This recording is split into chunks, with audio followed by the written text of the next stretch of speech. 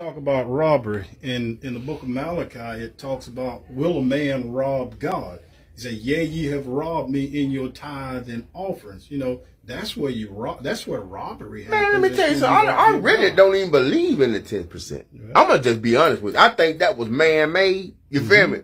Because back then, when they came up with 10%, ain't nobody had jobs.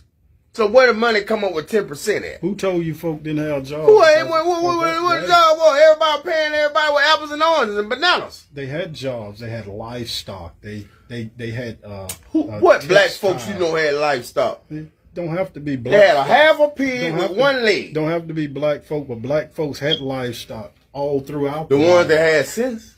You got to pay them. You probably had it. You gonna have to pay them. I didn't have it. Let me share this. Let me share this with you because I'm not gonna go back and forth with you about some money, because the church is well taken care of before you came. We're trying to allow you to be blessed, because the blessings of the Lord, according to Deuteronomy, giving my money away, Pastor, ain't gonna bless me. Okay. You're not giving it away. You're doing what God say do with it. You're not giving it away. You got a chair and a desk in here too?